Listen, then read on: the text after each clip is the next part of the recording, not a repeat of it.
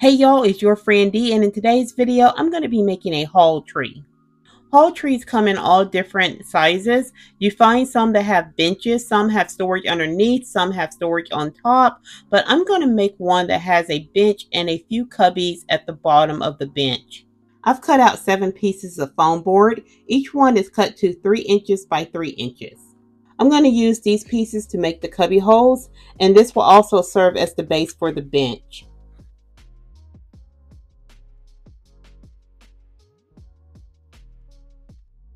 I have one side done. Now I'm going to take the other 3 pieces and glue onto this side.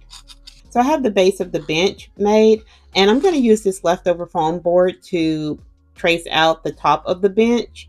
So I'm just going to sit this on here and just trace around it, make sure I get the right measurements. I'm going to glue this green felt onto the foam board, and this will give just a little bit more softness to what will be the cushion of the bench.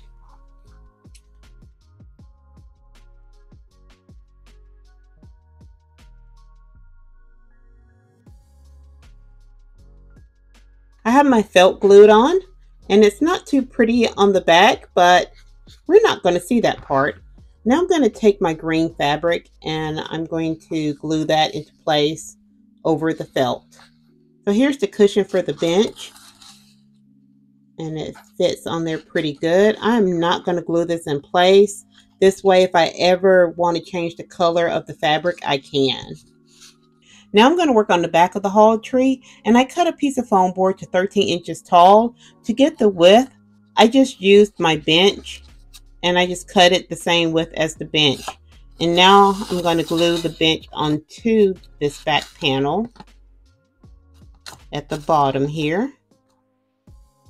So I have the bench glued onto the back panel, and now I'm going to work on this section. I had these leftover pieces of foam board from another project, and they're already cut to a 1/2 inch in width. So I'm going to use these to decorate this back portion. So I was playing around with my design, and I remembered I need to leave room for the cushion to fit.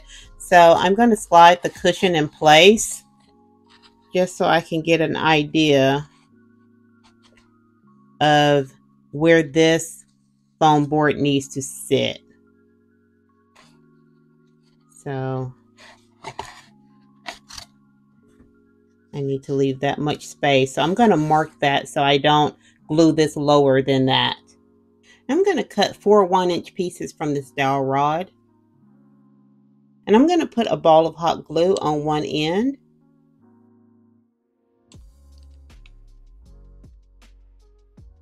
And just let it dry into a little ball. After the glue dries, I can paint it.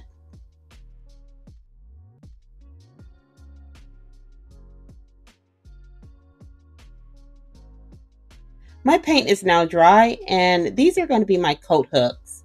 So I'm going to poke a hole in the foam and glue these in place. And if you don't have any dowel rods, you can also use push pins. I just didn't have the size that would work for this project.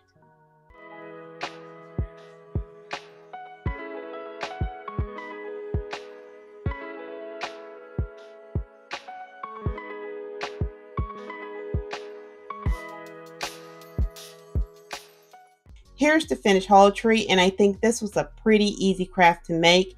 This is completely made from leftovers from other projects. All of the foam board, the wooden dowels, and the fabric were all left over from other projects. So my friends, that's all I have for you today. If you have any questions about anything in this video, please leave it in the comments below. I will try my best to answer your questions. And if you like this video, please give it a thumbs up, subscribe, and turn on your notifications. I'll see you next time, my friends. Bye-bye.